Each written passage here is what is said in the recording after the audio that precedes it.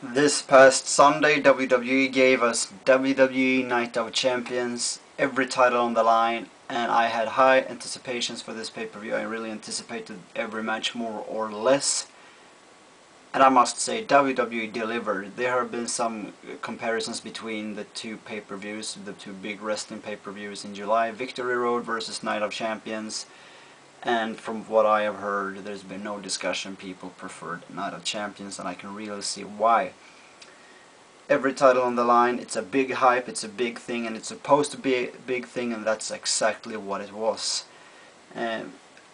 Something that struck me with surprise was they didn't have the triple threat match Orton, Cena, Triple H in the main event. That was not the main event match. However, I can really respect that I wanted to have CM Punk versus Jeff Hardy in that match, and personally, that was, from retrospectively, if you look back, that was the right thing to do, because that match delivered, and we have seen so much of Orton and Triple H and Cena in the past in the main events. So, absolutely correct. Give these two guys the slot, and they delivered. However, what still surprised me was that they had the triple threat match so early.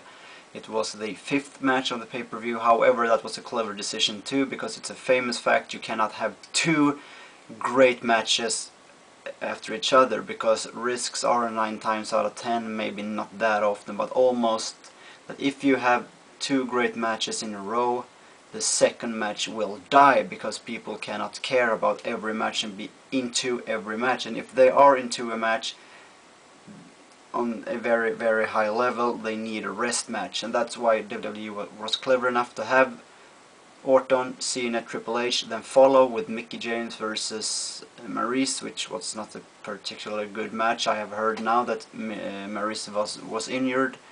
If she was injured walking into this match is not known, but she was injured in her knee earlier this year. It's the same injury. She has now decided to have surgery on it. I don't know, and I don't have any word for how long time Maryse is gonna be out. Mickie James, new Divas champion, by the way, also the second diva in WWE history to become both Women's and Divas champion after Michelle McCool.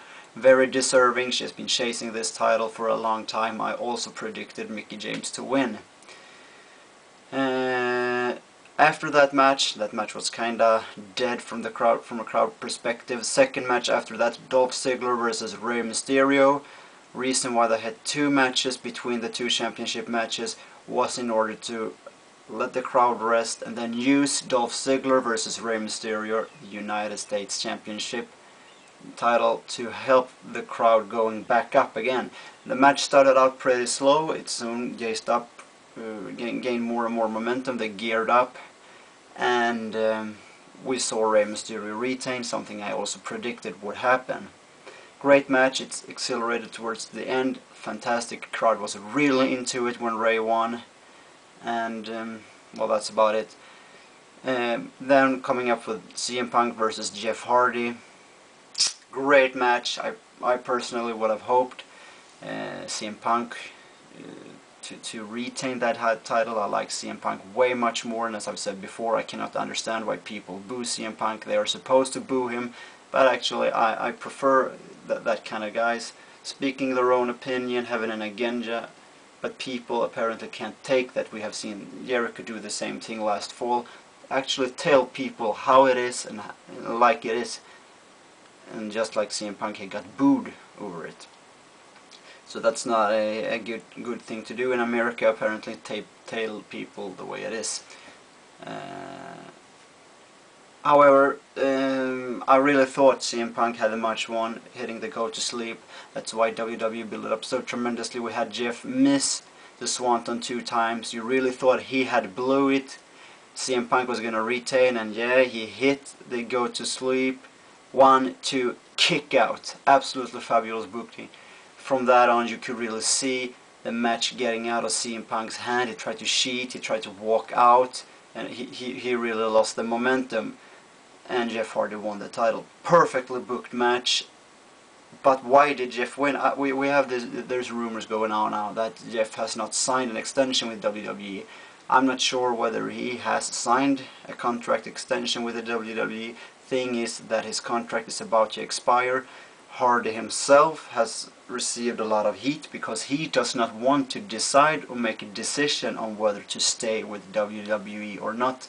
Hence, WWE is now pushing guys like Zack Ryder.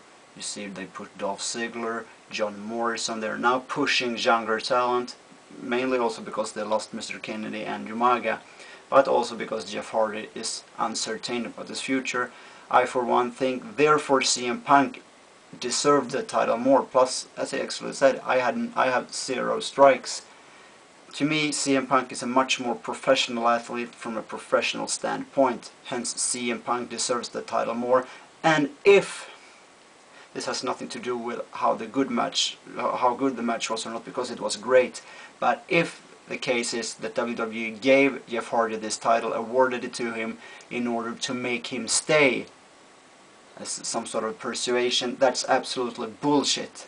That's absolutely bullshit, and CM Punk should not suffer by losing the title because of Jeff Hardy not being able to make a decision on his future, because his contract is about to expire.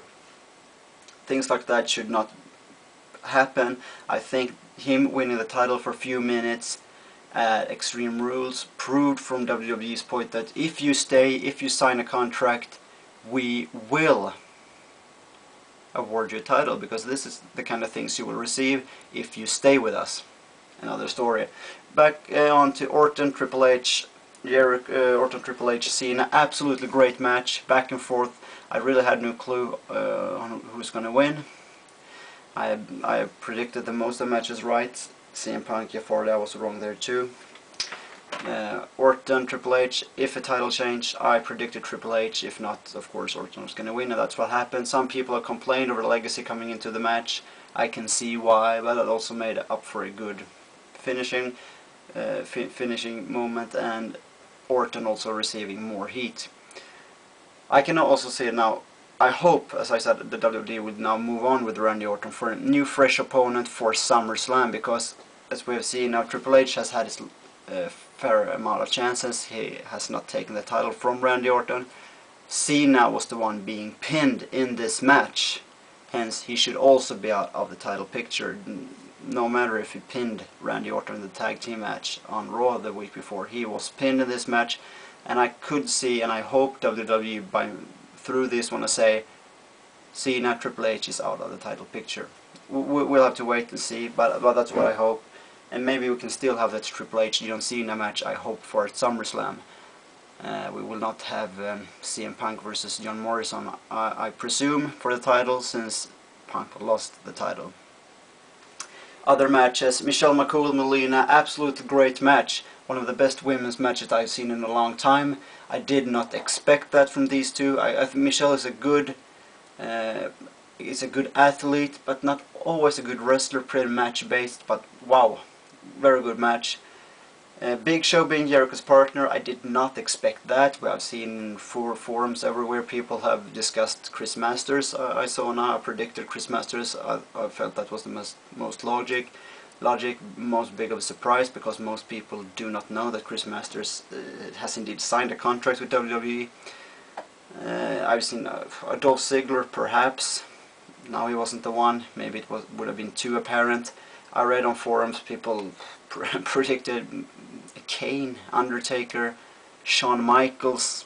Not very logical choices, if you ask me. Maybe that's more guessing by heart of wrestlers you like, more than being logic in these cases. Kofi Kingston retaining. Actually, I predicted with a friend in this match that Kofi was gonna pin Carlito, and that's exactly what happened. I was just proud I had to say that. Kofi retaining is absolutely fantastic. I thought Swagger, if someone was going to win the title from him, that would be Swagger.